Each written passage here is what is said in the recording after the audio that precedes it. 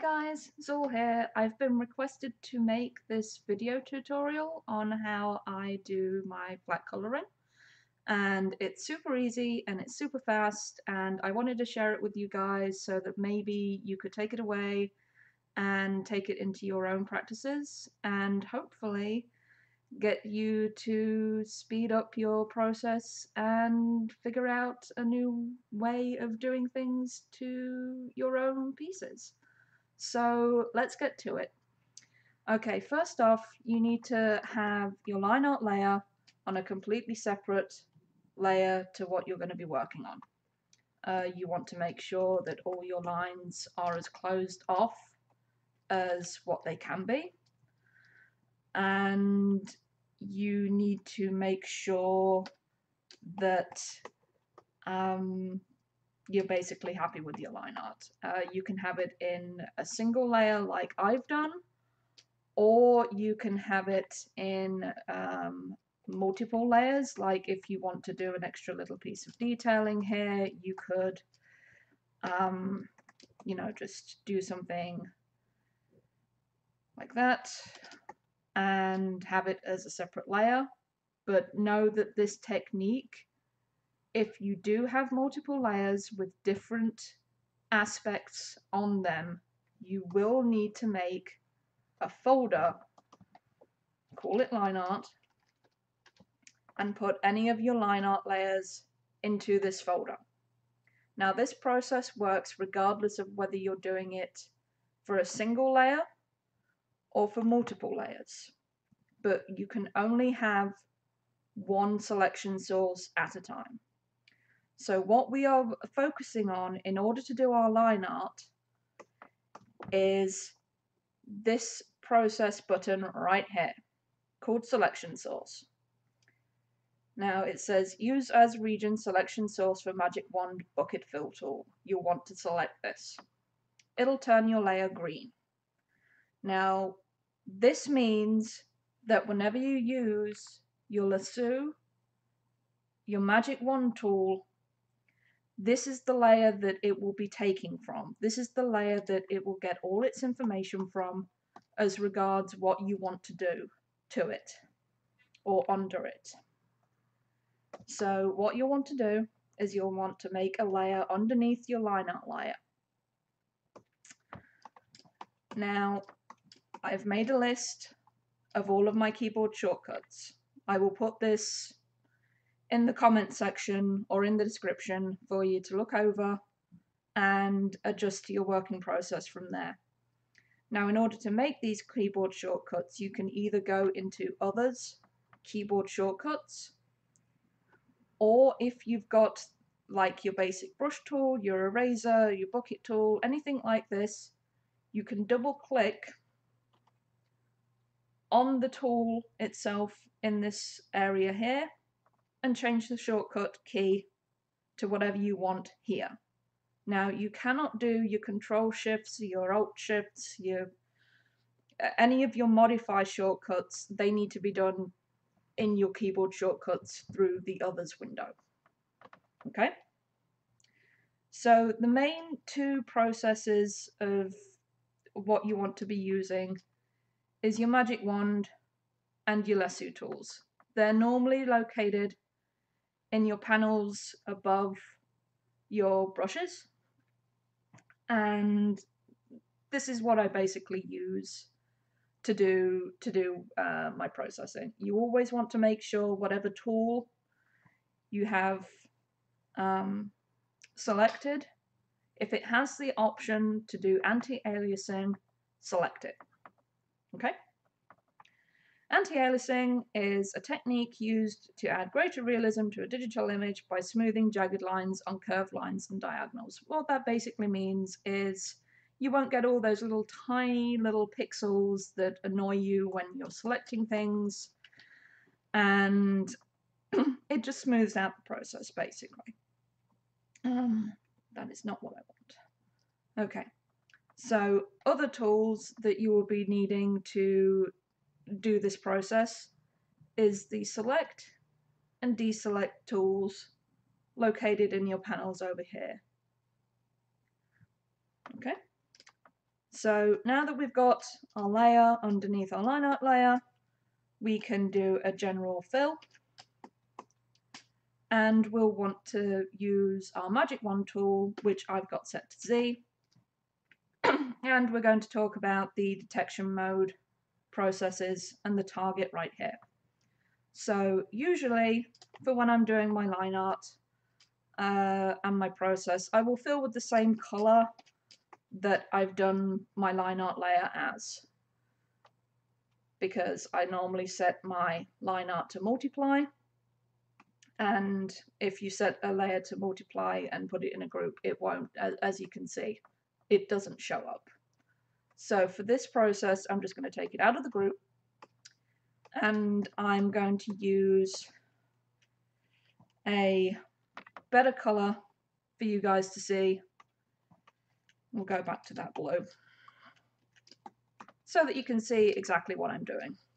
So you'll want to use your magic wand tool, transparency, strict. Now this slider, the lower it is, you want to have it set to selection source.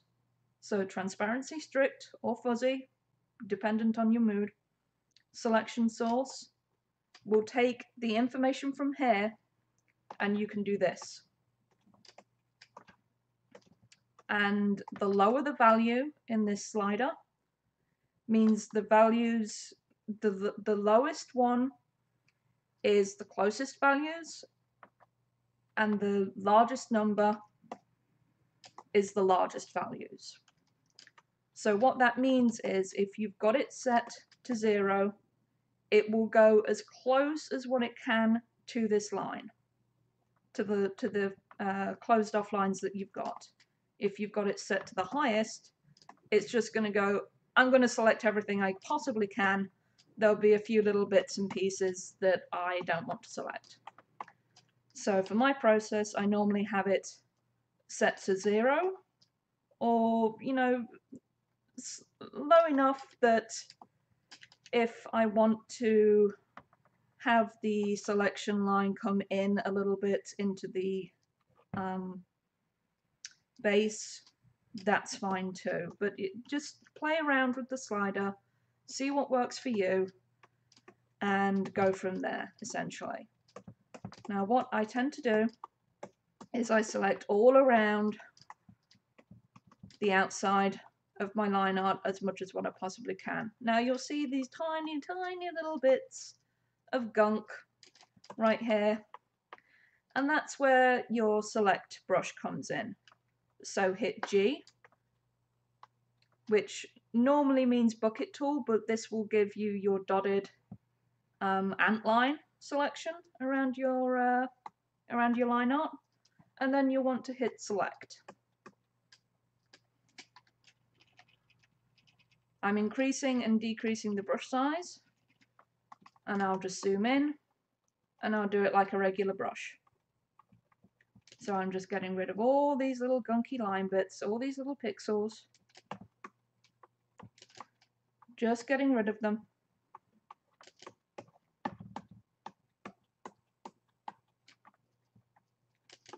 You know, you'll probably notice little bits later on when you're colouring. That's fine, you can just go back in and adjust as you need to.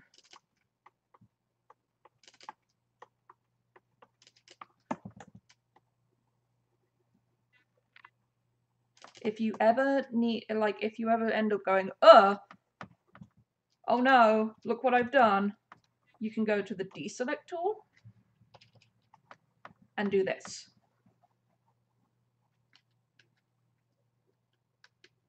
So if you've done an accident and you don't notice, and then suddenly, you know, you've done that, hit your Deselect tool and just erase it out and carry on. So for the sake of brevity, as Matt Mercer would say, we'll just go ahead and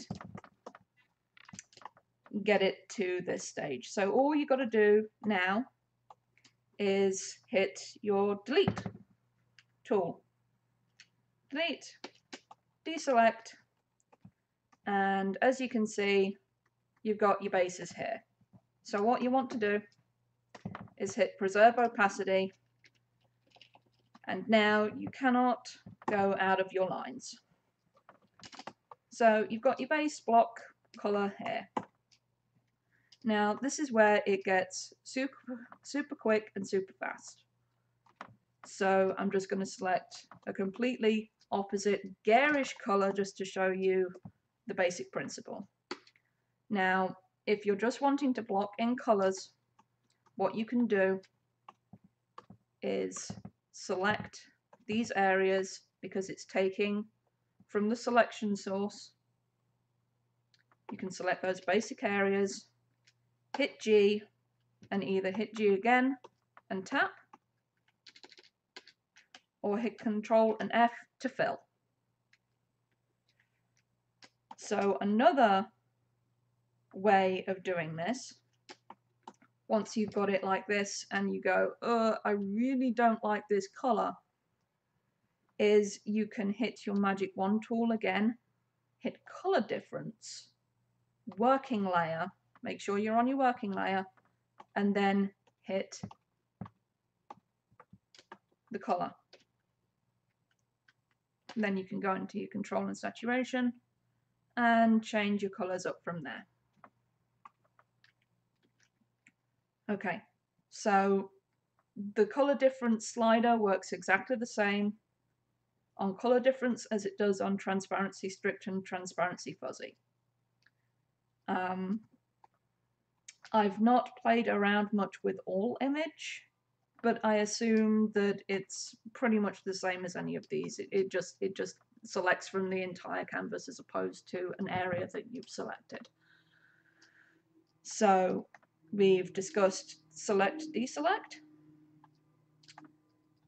We've got our keyboard shortcuts, which I will list again.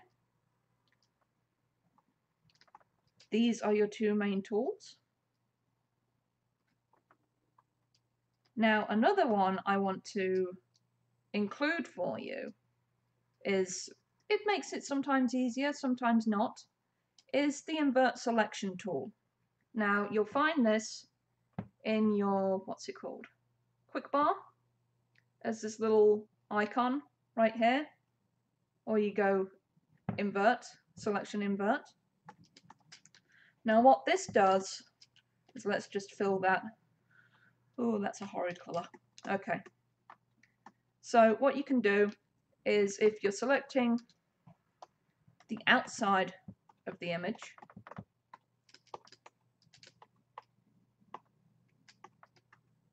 is you can just hit G, hit inverse, say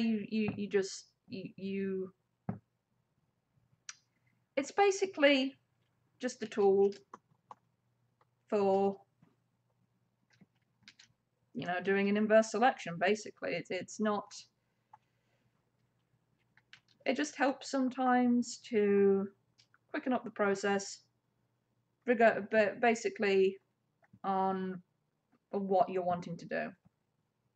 Now I've already got pre-selected the colors that I had for this piece, and as you can see, we've got it all on the line art. Now if I want to go, I don't really want her to have this blue, you know, I don't like the blue, so let's give her a different color. Now if you're wanting to select all of these different hues of blue, you increase your slider to the point where you will have to play around with this for some different areas dependent on how you filled it.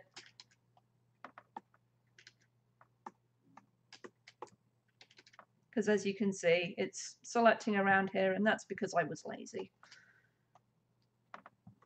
You can be a little bit better than I was. So once you've got this selected, you hit your G, Control U for hue and saturation, and play around with your colors. Very simple, very basic.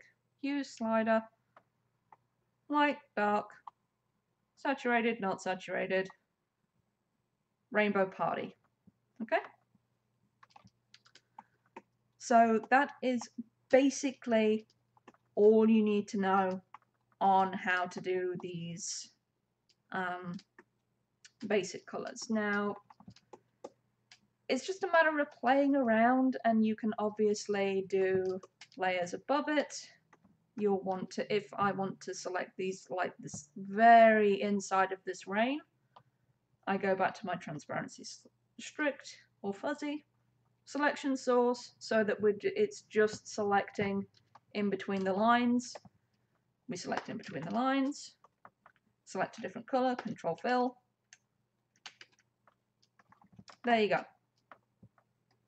Super easy, super fast, and not to shame anyone, but guys, when I see people just, you know, going around the outside and then going, oh no, I've missed a spot, I've got to go in, this will speed up your process tenfold, and you can have more time to do the fun parts of the commission or the piece and just play around and enjoy yourself again. You're not having to spend like an hour just going around like this and going, oh, I hate it, and oh, now I've got to do another color, and oh, I've got to do this, and it speeds it up so much.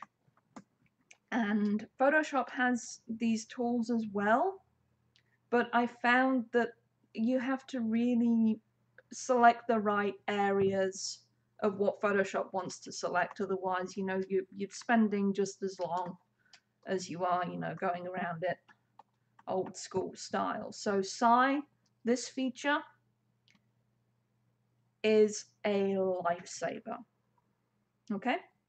So if you guys have any questions, you want to ask me anything more about my process, just give me a comment below. If you want to see more videos and tutorials, also, you know, pop a suggestion in the comment box. Give me a like, follow, and subscribe. All of my social media platforms are listed in the description. And I will probably be launching a Patreon at some point to help me create these videos. If you want to support me and you found this helpful, I've also linked my Ko-fi page in the description if you want to send a few dollars my way. Okay, thanks guys, and I hope this helped you. And I'm looking forward to seeing what you produce with, you know, knowing this vital little bit of information. Okay, bye guys. Thanks. Later.